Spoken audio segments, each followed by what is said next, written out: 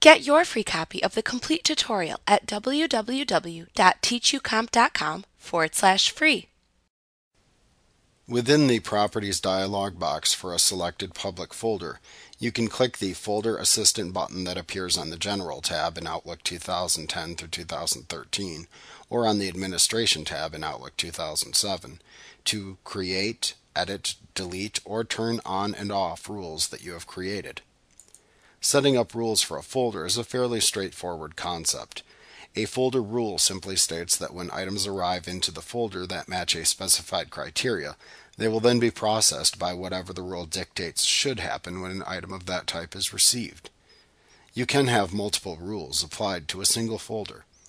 The rules will be acted upon in sequence from top to bottom through the list of rules. They can also be modified at a later date or deleted entirely if they are no longer applicable. You can also turn them on and off without having to delete and recreate them. In the Folder Assistant dialog box, click the Add Rule button to launch the Edit Rule dialog box.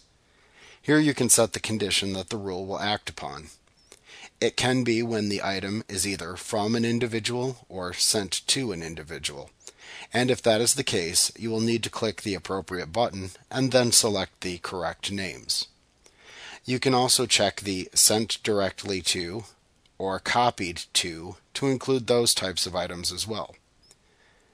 You can also specify the subject or message body content that the rule will act upon by typing what you want the rule to act upon into those text boxes. Once you've set up what will trigger the action of the rule, all that is left is to specify what the rule will do when it receives an item in the folder that matches the criteria you set. You can check either the Return to Sender, Delete, Reply With, or Forward checkboxes. You can also select more than one action if desired.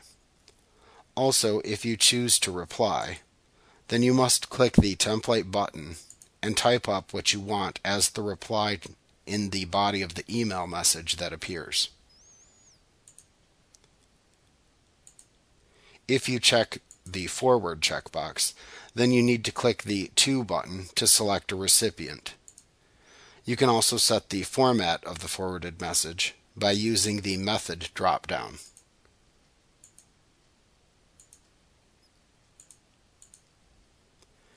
Now when you are finished, click the OK button to set the folder rules. Then click OK within the Folder Assistant dialog box to set the rule.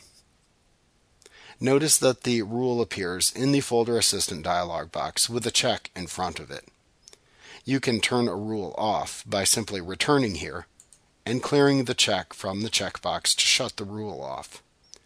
You can turn it back on by simply clicking the same checkbox to put the rule in place again.